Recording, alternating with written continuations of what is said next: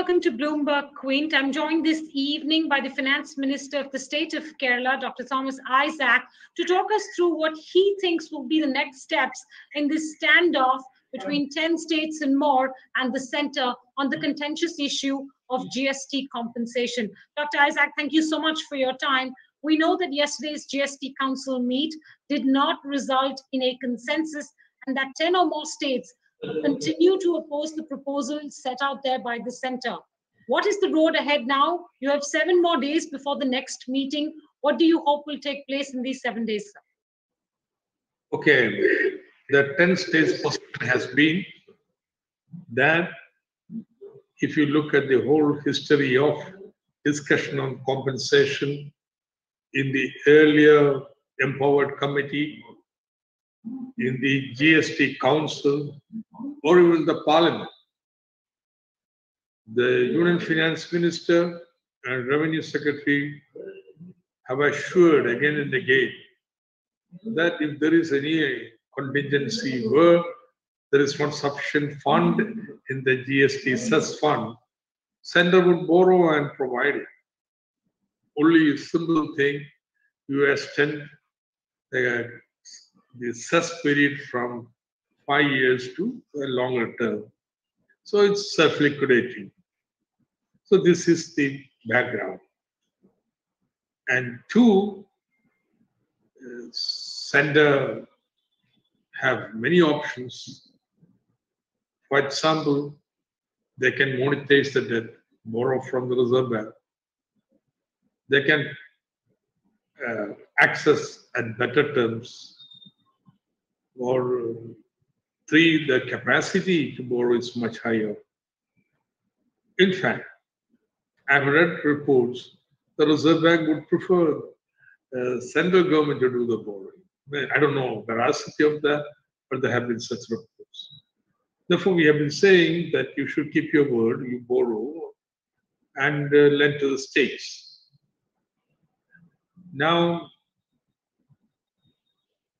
if Centre is unwilling, then they have put 2 options for state to borrow.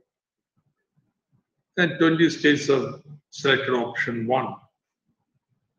My criticism of option 1 is, okay, it permits states to borrow 1.1 lakh crore rupees. But what about the rest? The compensation dues for the current year would be something like 2.3 lakh crores of rupees. Only part of it would be met from the collection of cess during the current year. So it automatically means that you have to postpone your compensation for the next year. Now that is unfair. So I said in my speech, okay, let's sit and discuss how this should be met. This means additional borrowing of 60,000 crores. That's what the Punjab Minister Manpreet Singh spoke with statistics.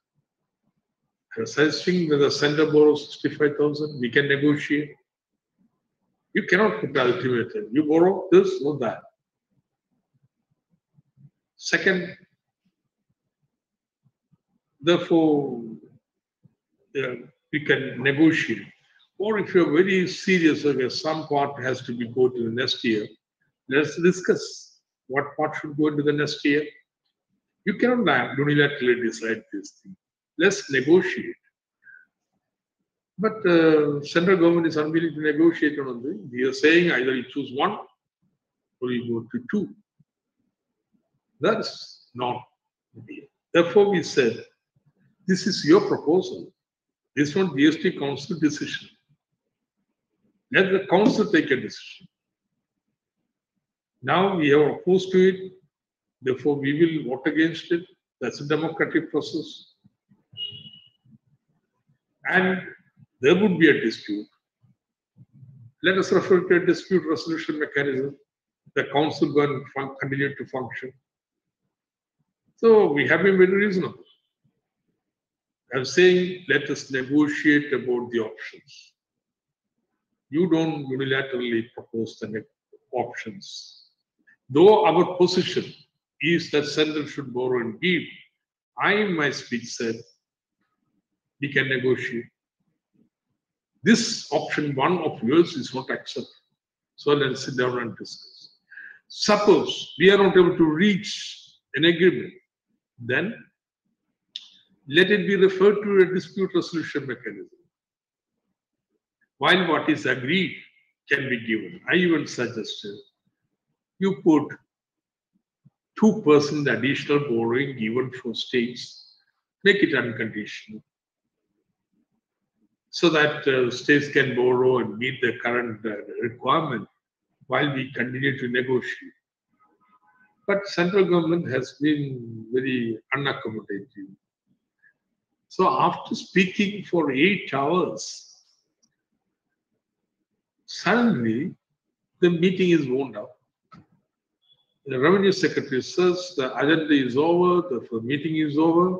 Then what have we been discussing? So I said, don't take us for granted. There must be a decision made. There must be a decision made. The proposal is the proposal of central government, not the proposal of the GST Council, for which a decision is required, which is at this point, the meeting was postponed to 12. So I would say, even in this interim period, there must be bilateral discussions. Not just we meet again in the council. This is not the way council used to function. If there is a serious dispute of like this kind, then a GO could go into it. Some interim arrangement is made till that GOM report comes. So these are the possibilities. Without searching for such consensus methods, we are going to have another meeting a week from now. And let's see what Center has to say. Dr. Isaac, it seems quite clear that the center at this point is not inclined to borrow, so that option is off the table. It also seems quite clear from a realistic point of view that any dispute resolution mechanism, given that it's not already architected, will take a lot of time to put in place and to be able to throw up some kind of a resolution, and states don't have the luxury of time. So as you pointed out, the middle path seems to be the only option at this point. Can you elaborate a little bit on what the mechanics of that middle part will be? The center had given us these numbers to work on, which is that the expected compensation cess collections, compensation cess payment to overall be 3 lakh crores. They expected 65,000 crores to be the collection, therefore a shortfall of 2.35 lakh crores, which they had then divided into option 1 and option 2. That 2.35 lakh crore should be shared in what fashion according to you, so that it's acceptable to these I guess this is not the common understanding of 10 states. Okay. I'm taking a position saying, let us discuss this. Okay. These are possibilities. So now, but then payment are required for the state. The whole functioning is being stalled. The Bengal minister, Amit Mitra, made a revelation that there are states which have postponed the payment of pensions. There are states which are paying only 50% salaries. Now, mind you, this is taking place in a recession. And therefore, there must be an arrangement of payment. Okay, center is willing to say, already center has taken 2 steps, 20,000 crores rupees, say, the compensation, they are distributing immediately. 24,000 crores of undistributed IGST they are distributing. Now, like that, there can be certain interim measures. Meanwhile, we continue the discussion. Option 1 is not acceptable. Okay. So, let us decide to continue the discussion while certain measures, like the 2 measures already taken, are taken to ensure that the states' financial urgent requirements are met. So I said, let us discuss about if there is to be deferment, how much to defer. If it is to borrow, is there a wire media between center and state borrowing? 3, the conditions of borrowing. Let us remove the conditions. These are things which can be negotiated. So, without exhausting these possibilities, if you are pushing with option 1, which is not yet a council decision, you will have to take a formal decision at council, in which case the states will vote against that. Well, there is nothing wrong with that. The democratic process, let that happen. What I would say is that we cannot resolve this negotiation. Then the law says, the constitution says, not the law, the constitution says that GST council may have appoint a dispute resolution mechanism. So refer to that. These are the proposals we are saying. Okay. So it's very unfortunate that the central government doesn't want to have arrived at a solution through meeting. They are willing to have meeting. For example, the last council meeting, not just yesterday's meeting, the council before that, we discussed for 5 hours. 15 states said center should borrow. At the end of it, suddenly option 1 and 2 comes. I do remember Dr. Isaac speaking to you right after the previous meeting as well, when you had described it. So if I understand correctly, the center's proposals right now seem to have found support from somewhere between 19 to 21 states. And that number would be enough to carry a vote in favor of those proposals.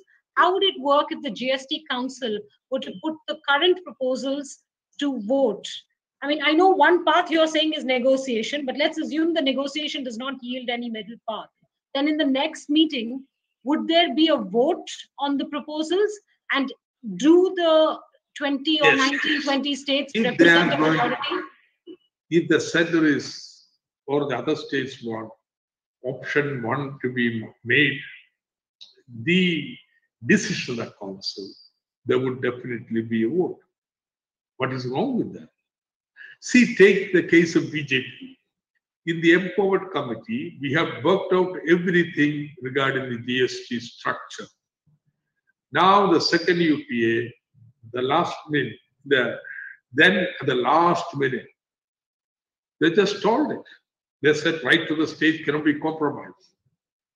After having 2 years of discussion. So, and then no decision was made. The same party comes back to power. All right, they want to implement GST. Fine, we cooperated. Even when we had very serious ideological differences with GST in terms of state rights, etc., that is stand in the way. So now here is a problem. Well, take the democratic process.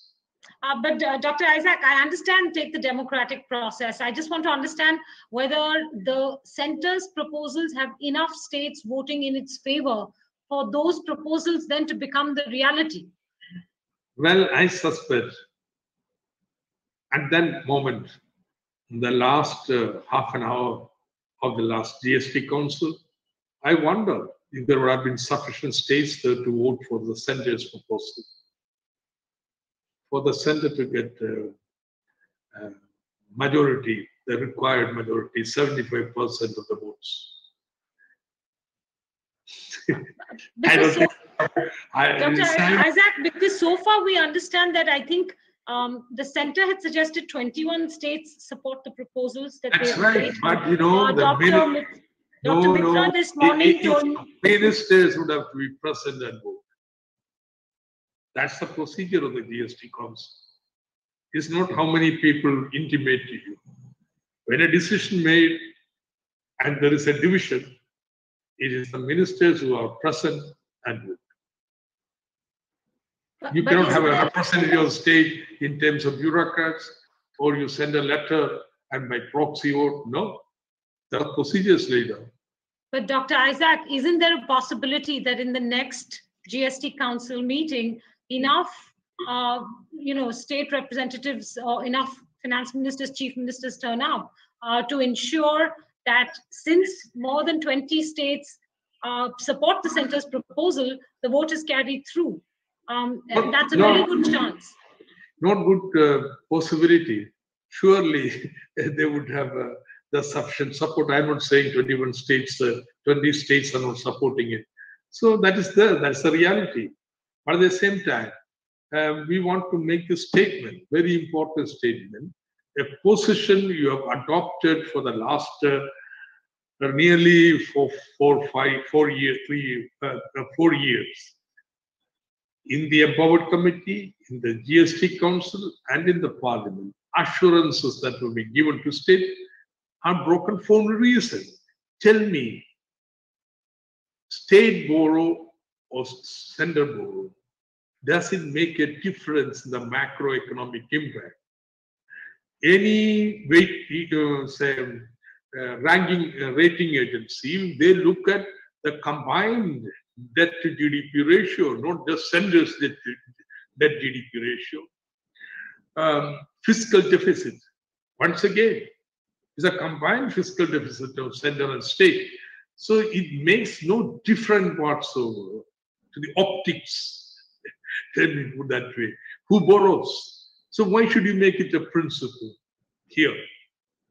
When in practical terms, it's much more simpler for the center to borrow. Now states additional borrowing.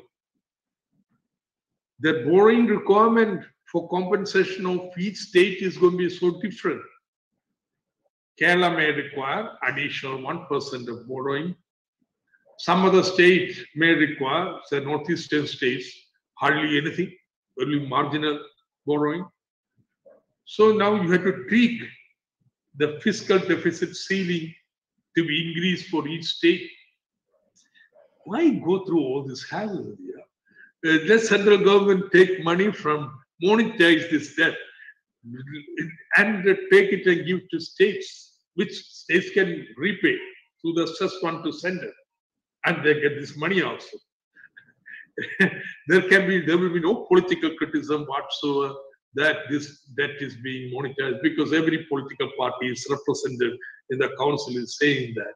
So why tell me the rationale of this 10-day stand?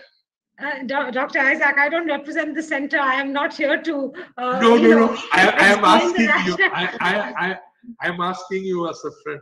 Try to find some reason for this irrational stand that is being taken. I'm only trying to understand the outcomes here, sir, as a citizen and a reporter. If in the next meeting there are sufficient votes to carry the center's proposals or to support the center's proposals, what will states like Kerala or West Bengal or Punjab that has so far opposed these proposals do? The council makes a decision that this is the thing. Well, then we are bound by consent decision, but then we will say there is a dispute. So put up a dispute resolution mechanism. But we'll bind ourselves. We are bound by the council decision. That's my understanding. So then we will follow that. But still we'll have a dispute. We'll argue, set up a dispute resolution mechanism. If not in the next GST council, the council after that. And if no dispute resolution mechanism is set up, then the option would be to go to the Supreme Court while complying with the decision of the council. Effectively, sir, any dispute resolution mechanism or even moving the Supreme Court will mean an outcome that will take a lot of time and will not immediately meet the needs of states like yours. Practically speaking, the best chance at this point in time is if states like yours are able to negotiate an option 3 as opposed to option 1 or option 2, which is on the lines of what you've already described. That's what you hope to be doing for the next 7 days, and option 3. And if that doesn't work, then the council vote prevails. Is that correct? Somebody has to call to talk. My position that I am willing to negotiate, Kerala is willing to negotiate, has been printed and distributed to everybody. I think the press also must have received it. So open position. I'm saying I'm willing to talk. Let's sit down and talk. Form a GOM and let's talk. Interim measures. You have adopted 2 interim measures. Adopt some more. or take a decision of the council, which is binding to us, and we'll bind ourselves to that. But then we'll continue to demand. I know you're saying it will take time. Fine, let us take time. Meanwhile, we are bound by the decision of the council. That's it. And so this is the way the democratic process should work. Why should anybody be upset about that? All right, sir. I understand that. So there is hope that maybe negotiations over the course of the next 7 days might yield a better, more acceptable option 3 for states like yours and maybe the other states. For instance, the finance minister of Punjab is also... What I'm saying is not option 3. Option 3 is send a borrow and give.